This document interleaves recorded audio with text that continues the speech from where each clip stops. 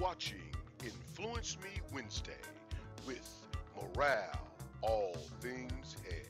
Hello, my name is Morello Kane, and it's Morel All Things Hair Media.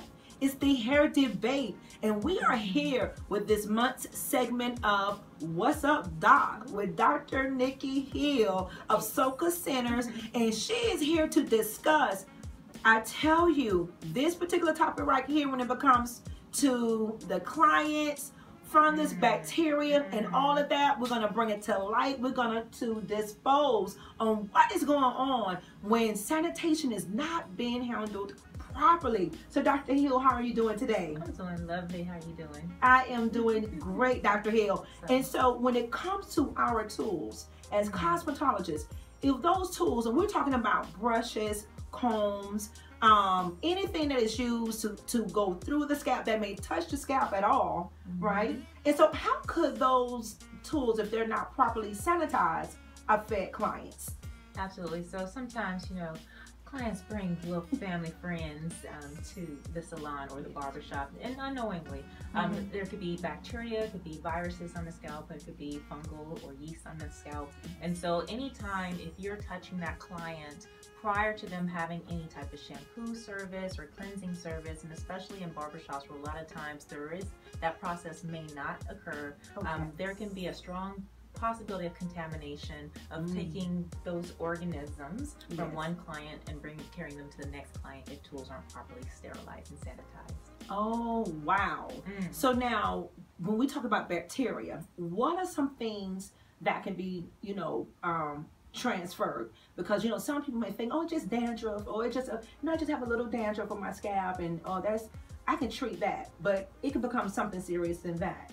Absolutely. So bacteria, we all have natural staph on our skin, but what's interesting is everyone's immune system is used to that particular type of bacteria. It helps their microbiome, keeps us all nice and happy.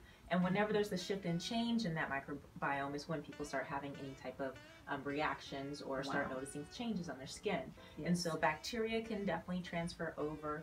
Yeast, which is one of the most common reasons for dandruff, can also be transferred as well. We all have natural yeast, we all have natural bacteria. Is if we have other type of strains that are introduced into our microbiome is when we have any issues, or when there's an overgrowth of even our own natural microbiome, we can have issues at that time as well. Oh my God. So when I tell you, if a person, they may think, oh, it's just a little dandruff, I've never had this before.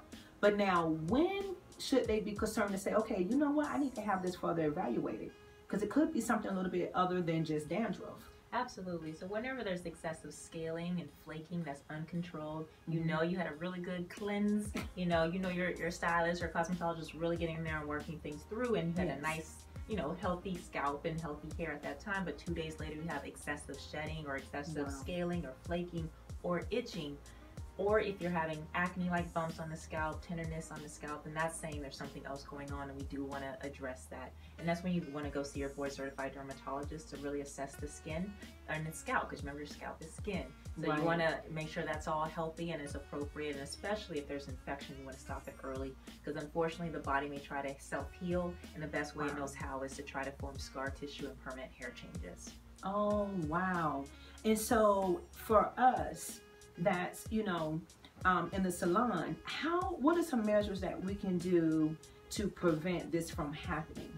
Absolutely. So in regards to kind of prevention and also sanitation, one, you want to ask your clients when they sit down, have you had any symptoms of itching, excessive flaking, any scaling, any spots of hair loss? We actually offer a course that can really help clients or help cosmetologists and barbers from behind the chair really understand and be that forefront of defense for your clients, so you can see those things on their scalp and you can explain it to them and also help them to know how to address it. But once they say they are having any of those symptoms, you may want to take a look. Especially if they have a lot of dandruff, a lot of excessive irritation. Sometimes it is good to have gloves on, or at least to be able to be near a sink where you can wash your hands immediately after. Because not only is there a risk of transmitting something from a client to a client, but also from the client to the stylist or the client to the barber. So how often do we touch our face, touch our scalp, touch anything with the hands that we lay on our clients? But we want to make sure we're protecting ourselves as well. Yes. And so if you use any combs, if you use any brushes, if you use any bobby pins or clips on someone's hair that hasn't been washed just yet, and potentially even after washing sometimes, Yes. That's where they have that old school barbicide. Let's talk about that, because it's actually a sanitation. It's an oldie but a goodie. Yes. It has primarily ammonium chloride as well as some other sanitizing chemical agents in there. But the truth of it is, Yes.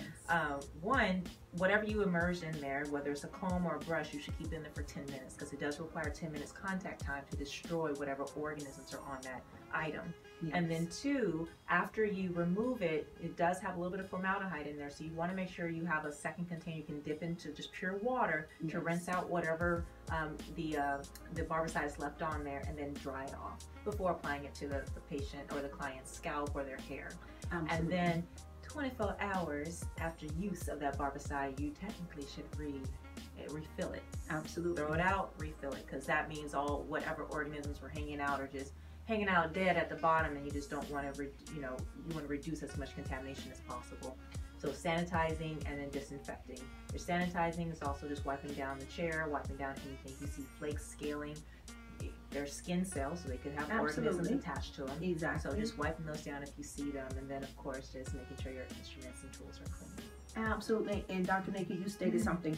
Wiping down that chair, because even with servicing children, we have the tendency of when they get sleepy, they want to just lay their head just right there. And so you just want to make sure, because their hair is coming in contact of the chair, the back of the chair. And a lot of times when we're combing, those little particles are just right there at the bottom. And so you just want to make sure that you sanitize that area as well as after you are using those combs, brushes, etc. Place those in a container with a top, just to keep them separated from from the clean items. Absolutely. And so, Dr. Hill, thank you so much. When it comes to sanitation, when it comes to fungus spores or whatnot, if there is anyone that say, okay, have I been affected? Where can, and I know that you say go to their certified dermatologist, but where can they come to you to get more information and for it to be further evaluated? Absolutely. So if you feel like you may have had any kind of exposures or concern about any exposures, or just interested in making sure you have a healthy scalp and healthy hair, you can find me at Fungus Center. We're located in Atlanta, Georgia, or you can go to our website at funkascenter.com or call 404-474-2301 to schedule an appointment. And you can follow me on social media at Dr. Nikki Hill. Thank you, thank you, thank you. Again, what's up, Doc? Fungus Center with Dr. Nikki Hill. My name is Morello Kane. It's the Hair Debate, where we come to debate, debunk, and discover all things hair.